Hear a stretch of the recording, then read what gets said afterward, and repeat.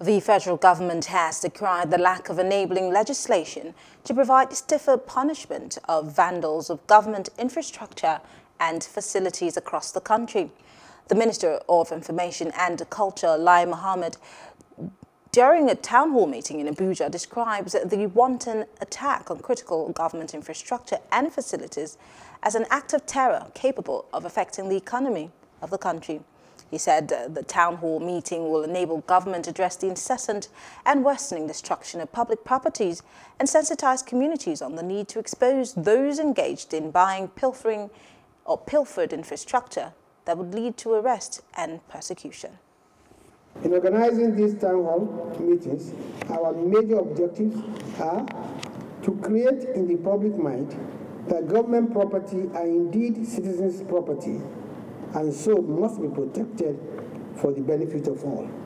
Expose, arrest, and prosecute all those who engage in buying pilfered infrastructure items along with those bringing such items to them, and to sensitize the larger citizenry to support the widespread campaign on the protection and ownership of public infrastructure assets, especially in the railway, roads, and aviation sectors. We have started a recovery of all of these sites, and slowly but surely we want to evict all trucks, all vehicles from under the bridges.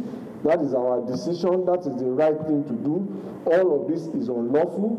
So we are going to need the support, the understanding, and the collaboration of all well-meaning and right-thinking Nigerians to recover all of these things from those who put them to unlawful and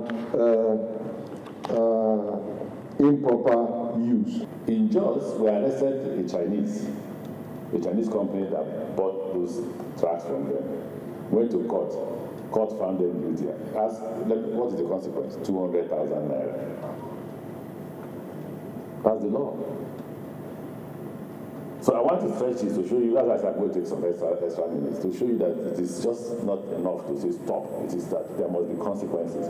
And 200,000 naira consequence is not enough. I think now the national security architecture understood and then underscored the importance of national security assets and our infrastructure assets.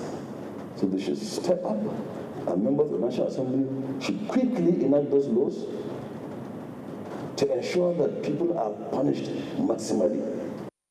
Hello, hope you enjoyed the news. Please do subscribe to our YouTube channel and don't forget to hit the notification button so you get notified about fresh news updates.